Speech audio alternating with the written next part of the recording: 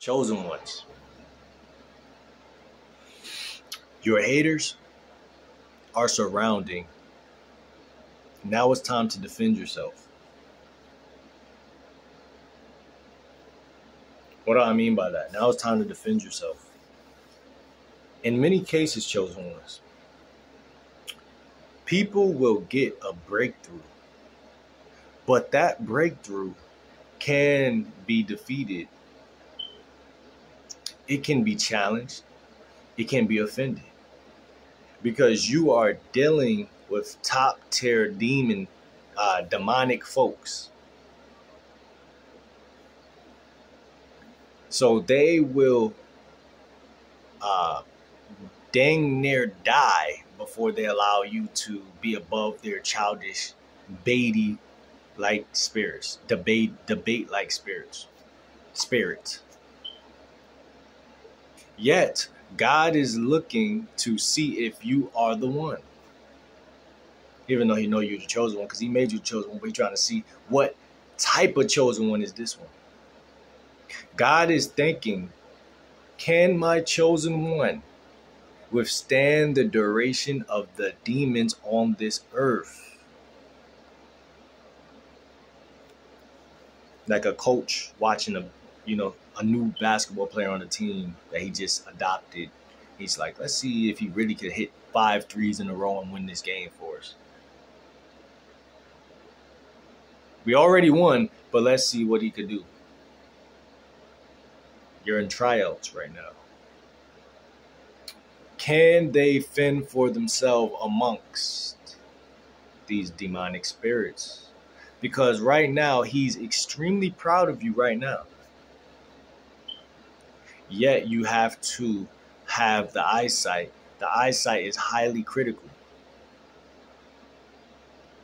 And when you can, Satan sent out some of his moodiest troops to the point where he even got grown men, not just the women, but grown men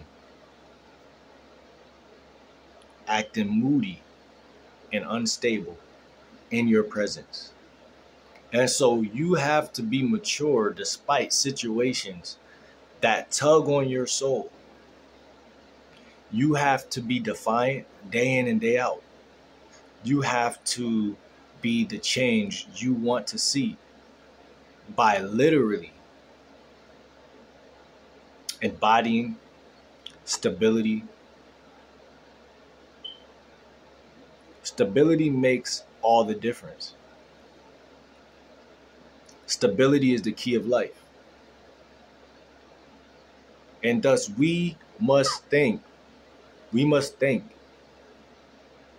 to self, where does stability come from? Question mark, question mark, question mark. Because Because we are in our stability season. And that's the thing. Also,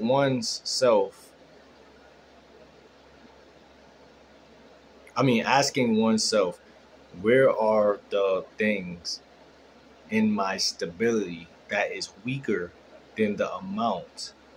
What are the things, what are the things in my stability that are weaker than the amount I needed to be at? Stalking and hounding your own weaknesses,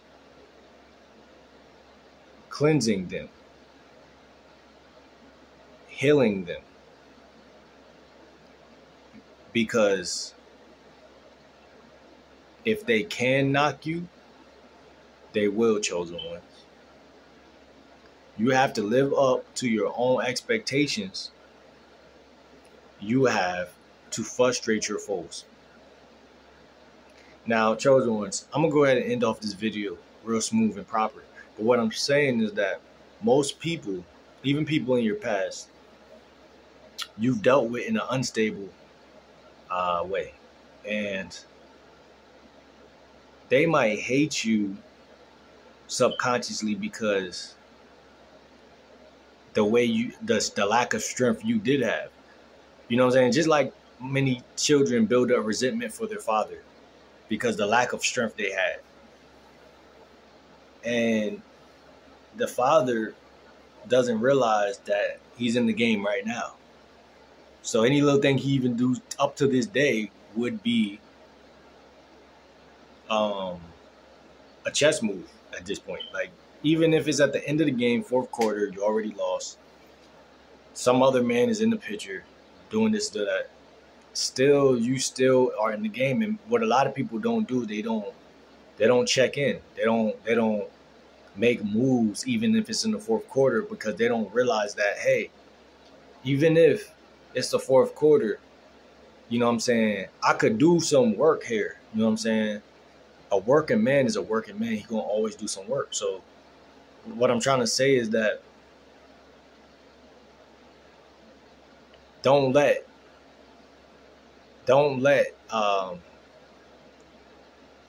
situations be bigger than you. Because when people who develop some hates for you, when they realize that you're strong for real, like, I mean, I'm speaking like strong, like this guy ain't really, I mean, he's like something I can't be. You got to be that. You can't be equally strong with these people. Eagles don't fly with crows. Crows try to get on an eagle back and they die because they can't go that high. You have to be the high frequency. You have to be that in their face. Like, hey, yo, man, like, listen, this is what it is. I don't smoke, or whatever it is that, you feel me, is your situation. You have to be, you have to show people. You can't tell people. You can't go around your old friends and tell them, oh, I'm doing this now, I'm doing that now. Don't tell them nothing. Be it. Be the face of the operation. Be the guy that they can't even really know. If they ain't pry into your life, they would never see it. Be that guy. If they never pried in on it, they would never even get a taste of it for real. They would never know. It is not because you hide nothing from nobody. It's because you are really steady fast in the Lord, to the point where nobody can ever keep up with you, because you're always doing something new. You have a life. Your life revolves around God. And if their life don't revolve around God, they really can't even get near you anyway, because they got to go through layers of stuff because they don't even believe in God. They want to fake it just so they could get closer to you. But it ain't no faking this. It ain't no faking it. Just like someone can't be a fake gangster. Just like some things in life you can't fake. You can't be a fake bully. You can't be a fake anything. And all too often, people just be trying to just do it. And it's like, that's not really, it can't work. But what I'm trying to say is that God is the way, because God will give you the courage to be yourself. Even when you thinking like, dang, bro, like, I'm really a nerd, bro. I think everybody gonna laugh at me when I do this or do that. You don't know what they're gonna do. And I'm walking testimony. I don't know what people going from high school going when they see these videos, whatever. I don't know what they're gonna think. They might be like, yo, bro fell off. He don't look the same. He look this way. He look, okay, bet. I ain't fall off with God. I'd rather be who I am. But see, that's what I'm saying. Like, if I didn't have that comeback, then I'm letting that fester, whatever it is. And that comeback is only valid because of God. I'm a man. I don't gotta be pretty like y'all women out here. Y'all gotta be pretty.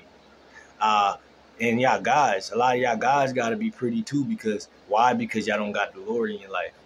But when you got the Lord, it's more rugged. It's like being a troop. It's like being a soldier. It's not soft. People think of God, they think of soft. I don't know why they think that, but it's not like that. God is a soldier. God is a soldier. And God died for our sins. And y'all want to sit here and think soft. It ain't nothing soft about it. But what I'm telling you is that Let people talk. Let people hate. Your haters are surrounding you. Now it's time to defend yourself. That's a message that God told me to tell y'all. God said, your haters are surrounding. Now it's time to defend yourself. What other permission do you need? You don't, who else is out here? God is at the very peak top telling you that haters are surrounding. It's time to defend you. Now, I mean, there's no more approval than you could get from that. It's time that you start seeing God's approval is at 100% mark, and your frenemies and friends and family members' approval is at like a 50 to 30, if that. You see what I'm saying?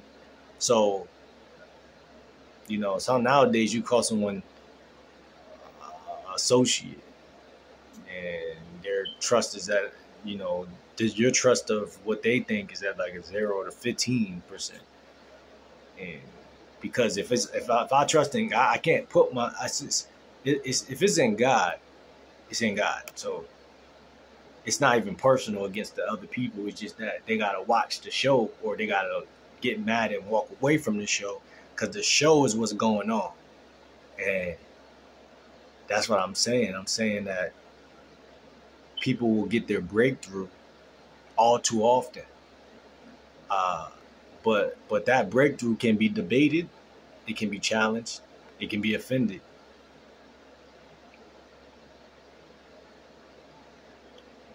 It's a lot of other guys talk about God and preaching whatever, and guess what? They going that's the first thing people gonna think subconsciously. Oh, I've seen so many guys try to do this preacher stuff, and it's always gonna be somebody out there who's gonna think that you're not really the real McCoy, but that's up for them to, you know what I'm saying? Like, we don't get ourselves, we don't entertain those we don't indulge that deep into what a human is thinking, because we know already that the earth is not trustable for advice. Like, it's not gonna come from earth, it's gonna come from otherworldliness. It's just like a woman. A woman can't go to a woman for advice. She gotta find a man to be led out of that chaos, because both women are, so often women think they go talk to women to fix something about a man, but really they probably need more of like a man therapist, or somebody, a man to teach them, or father figure to teach them what's real, and to see things that's invisible, because two women, they're going to be in chaos, and they're going to think they know what they're talking about,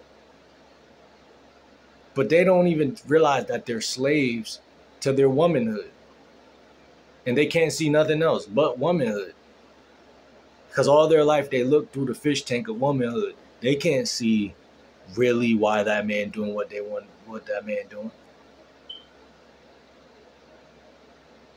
And they fell in love with their own perspective, even though they trusted their own perspective, even though it's not even a well worked on and a well defined perspective.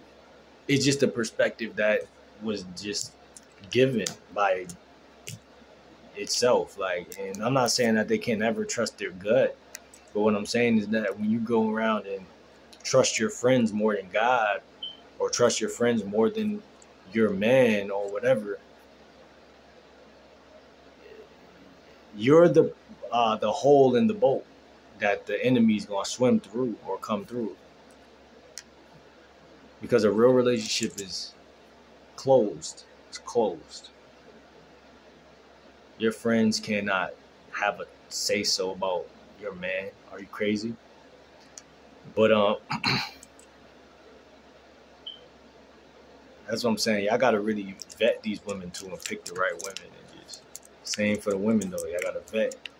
Know what you like, know what you don't like. Stop doing this collaborative opinion thing, because you'll be single until you're 80, and you'll claim it's okay. I'm okay. I'd rather be single. That's what I see a lot of black women saying out there. It's okay. I'd rather, not to me. They know better to say that to me, but they say it to these other guys. And It's as if the other guy feels like they just gonna let them say that. I wouldn't let them say that, but that I'm different. But what I'm saying is that they're gonna allow them women to say that. And when I say I'm not gonna allow it, I'm gonna allow it, but I'm gonna I'm gonna leave an impression that's good. Basically, that you're not gonna really. I mean, that's a gray area, but let's leave that alone for now. What I'm saying is that these young women are saying they're okay with dying alone if they can't get this type of guy. Or they'll say, I'll settle if I can't get the guy I really want to have. And that's reason I could see that, because even men have to do that a lot of the time, because men typically have a Tyra Banks in their mind. Men typically have a Jada Pinkett Smith, or men typically have this ideal, and they all too many times, in many cases, end up having to settle for something they don't want. And so that is a universal humbling experience. So I respect that one more than the I'll die alone if I can. Like, when you really hit 70, 60, 50, you just gonna be like, I honestly believe like that's a bad call. That's an emotional, reactive. That's a bad call. But it is what it is. I don't care. It's not my life. It's your life. But what I'm saying is that it's true. You're either gonna have to die alone, settle for somebody, or get better as a human being, which a lot of people don't even realize that they're not. And then you're gonna have to scale the fence and become something new, this new spirit, this new mindset, this better person, evolve, and then you can have a cream of a crop of a new garden of men or whatever. But you're not gonna just sit around. I mean, you might run into somebody. I'm not a freaking fortune teller, but what I'm just saying is that you never know where you're gonna find love. You never know. You have to stay open. You have to stay open. And a lot of people, man, happens all too often. They have somebody waiting that really like them or will really give them a fair relationship, and they don't like that guy. And I understand why and stuff like that. That guy is soft. And not soft, but that guy might just be something you're not used to. And it might not be as attractive than that other guy that you've been conditioned to like. But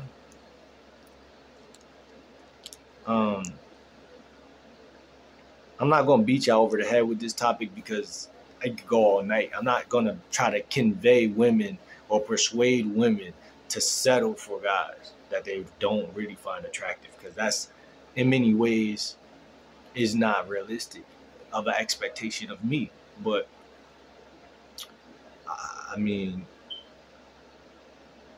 in high school, you knew if I had to wear some ups and it was fake, I had to wear some fake ups. If I had to wear this, I had to do it. But I had to go to school, and I had to win in school, and I had to get A's in school, because that same person who went to school with the fake J's can get their money up, go to a good college, and lose the fact that they gotta fit in all at the same time. If your perspective is steadfast in the Lord, if you have a right perspective, you can kill two birds with one stone. You gotta have your cake and eat it too. How good is the Lord? Don't tell me what my God won't do. See what I'm saying? But y'all want to do that all too often. Y'all want to talk about this and that, because you have these unrealistic expectations, and that's what the devil will bestow upon you as soon as you turn your back on God. Because he could freeze you with your own perspective. And then when you frozen with your own perspective, who can save somebody from that? Who could save somebody from that? That's what you think. That's what you see. Every time I try to tell you something else, you want to create a longer duration of a conversation just so we could talk longer about why. Like, you want me to like shovel you out of what you really believe. And that's only because you don't believe in God. Because if you believed in God, you will already know what's right and wrong, and then you wouldn't even need another person to tell you that. You would already stand on it. And if you wasn't standing on it, what you are going to, but if you wasn't standing on it, then you would already know that karma is right at your footsteps. So you ain't even gonna play. So all too often we want to look to our family members. Help me with this. What do I do with this? How do I get a job? Teach me how to get it. They ain't gonna teach you nothing. If they was gonna teach you, they would have taught you in 7th grade, 8th grade. They would have taught you how to be this big entrepreneur guy. But they ain't do it. So guess what? God is always one step ahead of your enemies. God will always put a ram in the bush, and He'll always give you a way out. So you just gotta always think about it like that. Like, you just gotta always be resourceful with God. Don't think that.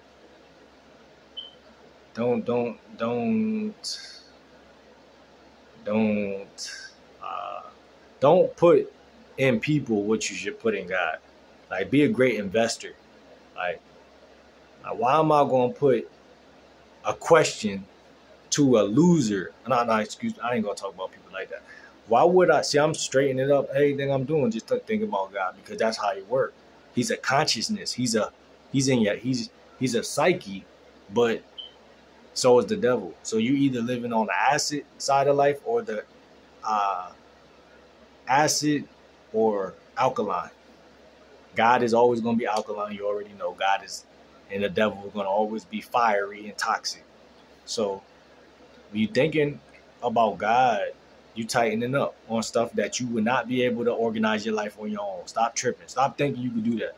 Stop thinking you could learn how to stop cursing, get a good man or good woman, live a healthy life. Stop thinking you could do all that, because you could do a great percentage of it. But what you're not accounting is, what about them little things that I can't touch and do.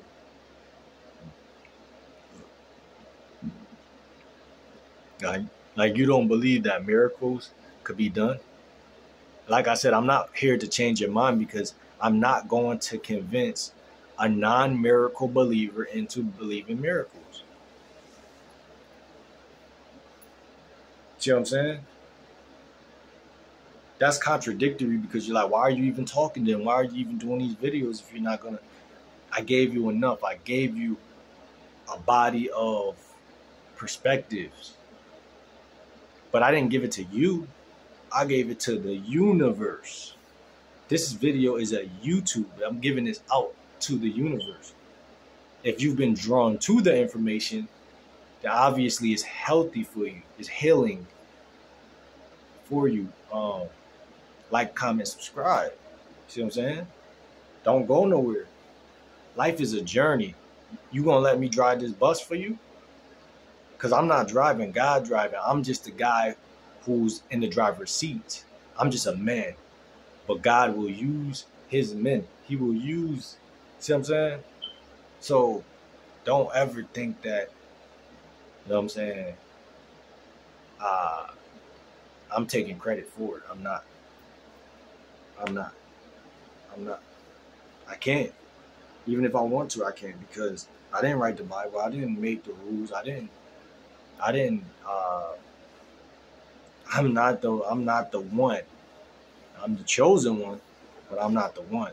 So, I'm here to feed the knowledge. I'm here to, what I'm saying, push it, because I see the value in it. I see how it works. I see how, what I'm saying, people can benefit from it and stuff like that. So, what I'm saying, I wouldn't push nothing I don't believe. And so that's just what I'm just going to do. So if it fits for you like a glove, then, man, like, I don't understand. People complicate stuff, and it's like, I mean, I do understand, because even I complicated at a certain point, but it's like, once you see it, you see it. You know what I'm saying? Once you know it, you see it, you feel it. You know what I'm saying? You don't need no validation. You don't need no, you just don't. You don't need no validation. You just don't. And so,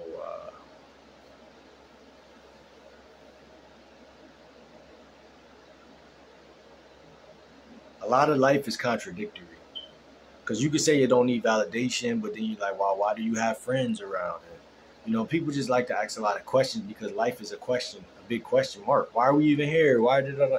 And it's like, true. Like, the more you answer those quandary like questions, quandary means, you know, quagmire like situations that you feel stuck at this point. Well, I'll give you an answer. You need friends because we're all a frequency on planet Earth. And if we don't got friends, then by nature, by mother law, by whatever, you're kind of just too isolated. It's okay to go through an isolation season because you was hanging with a crowd that you could not see your way out of, like you were lost. But when you get out of it to get back into it in a different manner, in a new way, in a way where the friends are different now. They talk to you different. They respect you more. In life, you're either doing two things. You're either leveling up, three things: leveling up, staying still, or decreasing. And when you're staying still, you're probably decreasing. So, you know what I'm saying? Because the world don't stay still, as we can see. So you have to adjust, adapt, and grow, and be that guy, and be that woman or whatever, and be always evolving. That's why YouTube is beautiful, because people want to learn how to be consistent. Like, really, for me, in my opinion, what I see for myself is like, bro, I always struggle with that, except for with basketball, because basketball was fun. YouTube is kind of fun. You know what I'm saying? It just kind of is. It could take you places, take you all around the world. You see a lot of YouTubers get that bag and start traveling. It could do a lot for you. So, but sometimes I think to myself, like, yo, what if YouTube wasn't here? Then what would I mean, I do got a little bit of a list, because I've learned to like break things down to myself through not having things. Like, bro, school, you ain't succeed with that. You could have, but you stopped. So, like, is that just like the end, or like what? And then it's like, after years of just relaxing and being in this comfortable zone, I'm like, wait, I don't want to be comfortable no more. What could I do? And then I had to make a list. I had to write down some side hustles, some jobs. And this was one of the side hustles. YouTube was one of the side hustles. But all in all, it's funny because I was always a little bit into, like I told you, like, my life was very inconsistent with everything. I'm saying? Church, father figures, you know what I'm saying? Like, I like basketball. I was good at basketball, but the coaches will always just think, oh, he wasted talent. Like, he was good, but he never did good in school, and he never showed up to practice. He just do anything. So it's like a catch-22. Like, a lot of us on planet Earth, we live through this catch-22 type lens and this expectation of ourselves. And that's really what trump you, because that goes directly against consistency. It goes directly against consistency. And you need consistency to make money. You need consistency to make videos. You can't make anything. Even when you're drawing a picture, you can't just draw a line and be like, oh, I drew a face and the arms. No, you have to be consistent. And people let fear get in the way, because when you become a little consistent, you start to realize other frequencies are going to oppose that frequency that you are in. But what you got to remember is that it just doesn't matter, because at the end of the day, if you really link, and this is why friends is important. I just pulled it all the way 360. These people want to stop you off of what they remember of you, not what you're becoming. Because what you're becoming is something they're not used to, and it's going to throw them off balance. But they may try to offend you, or violate you, or annoy you, or irritate you, or do many harsh things to you, because what they're trying to do is regulate themselves. But like I said, and I'm going a little bit into therapy right now, But if you link with the right friends, that's what I'm trying to tell you, right friends, because all too often, why you're being in these quandary-like situations, because you're hanging with either nobody or you're hanging with just people that you're not the frequency match of. And you need to hang with the frequency match of, because then, it's like it doesn't, people have to chill off of you. We have to chill off of you because we can't offend somebody who's living in their power, living in their purpose, and living. That's why I say, getting into God is an all around W. It's not even just a spiritual. It's also just a scientific, a frequency, something you can actually see. You know what I'm saying? Like a rock on the ground. You don't need people to tell you about it. You can just go outside and actually see that rocks. I ain't seen a rock in a long time. Since I was like middle school, I used to see rocks on the ground. I don't see rocks too much, but I don't know. I know they out there, especially on the beach. There's big rocks and stuff like that. But I'm just saying, like, yeah, even beaches and nature, you don't need somebody to tell you that that's what's happening. You just need to go outside and go look. Air and stuff like that. We are science. We boil down to oxygen, atoms, but God is alike because it's many God-like things in the science. It's many science-like things in the church and things. So it's like you don't have to be validated by people. That's the most freeing thing on earth. I don't need to be validated by people. Okay, cool. So then I could actually be myself. I can actually live. I can actually thrive. I don't got to worry. See, most people care what other people think. That's all it is. That's all it is. This is why God said, haters are surrounding. Now it's time to defend yourself. He didn't say in which way. Because defending yourself comes in a plethora of ways. It could be just setting a new boundary. It could be telling people, I don't want to hang out. I don't want to go to that cookout. I ain't been to a cookout in 7 years. You want me to come to a cookout? And then it could be they keep pushing for you to go to or pulling, whatever one they try to do. And then you just say, okay, I'm cutting this conversation short. And then, because at the end of the day, you're going to be challenged. And how you take the challenge is either going to show weakness or steadfast in the Lord. Steadfast in the Lord. So it just is what it is. I'm just saying. So like, comment, subscribe, man. I'm seeing you in the next video, man. I'm gone. It's your boy, man. Peace.